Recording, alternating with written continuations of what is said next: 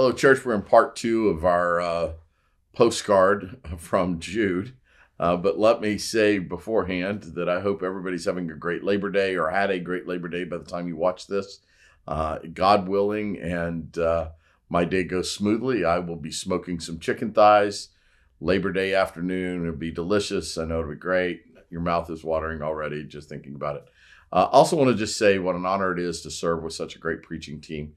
It was great for me to be back in the pulpit yesterday. It's the place where I feel God most often, but to share that pulpit with such a great preaching team is an honor. So we're in the book of Jude. Again, we're kind of in second part 2 of our start, and we know that Jude is the half brother of Jesus.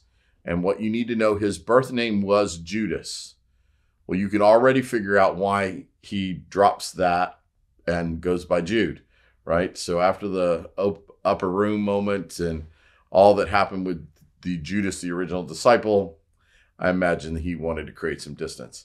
So let me read to you verse 3. It says this: "Dear friends, although I was very eager to write to you about the salvation we share, I felt compelled to write and urge you to contend for the faith that was once for all entrusted to God's holy people."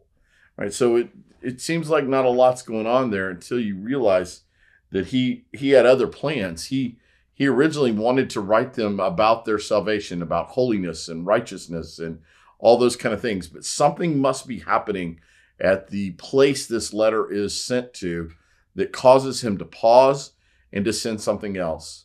It also tells us that Jude probably wrote other letters that we do not have. So we want to be mindful of that as well.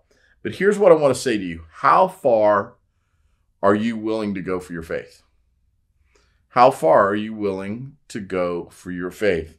So it's such a big question. I think that just so that you have a heads up, we're going to do about 8 weeks on fearless faith in the fall. I'm going to lead that series. It's an opportunity for us to just answer that question. How far are you willing to go for your faith? Are you willing to go all the way? Are you sold out for Jesus? Are you all in? You are a walking testimony to his love and grace, and it touches every aspect of your life? Or are you more of a cultural Christian? Dip in for high holidays, go when you're pressured to church, or serve occasionally, if ever. You know, there's a huge difference about how your faith is demonstrated in life. So I think the key word we need to realize here, there really are 2 of them, but the one I want to talk about most is the word entrust. So what Jude says to the people who are hearing this letter is that God has entrusted us with faith. So when I think about what we've been entrusted with, that we're responsible for, you've been entrusted with your life. Your life is a gift from God. And what you do with that life, what you leave in its place, all of that matters. But you also are entrusted to a number of vital relationships.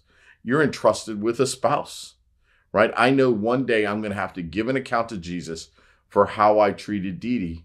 It's part of what makes my love for her a driven kind of love, is that I know I'm going to have to give an account for that. I was entrusted with children. And if you've been entrusted with children or grandchildren, you know the significant responsibility that comes with being entrusted with something.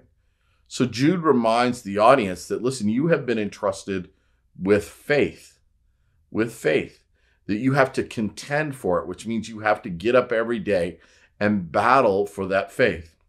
Now, here's what I want you to understand about the word entrust. In this moment, Jesus doesn't need you to be his lawyer, right? When we talk about defending the faith, he does not need you to be his lawyer. Jesus needs no lawyer. What he needs are witnesses. Witnesses. You and I have been called to be a witness to the ongoing work of Jesus Christ that began in the first century, that ripples throughout time and is effective and present today. We witness to that. And how do we witness to that? We witness by what we've seen God do. We witness by our own actions of faith and trusting God for what we can't see. Ultimately, that's the definition of faith, is to trust God for what you cannot see. Right? So I trust that my engine starts. I don't know how that happens. I push a button. I literally push a button inside my truck. My engine starts. I don't know how that happens. I push that button by what? By faith. So we exercise our faith through prayer, through church participation, through Bible studies, but more importantly, we exercise our faith in relationship to other people. We've been entrusted with a faith to share with the people we've been entrusted with. This is why community and church communities are so critical. We need each other.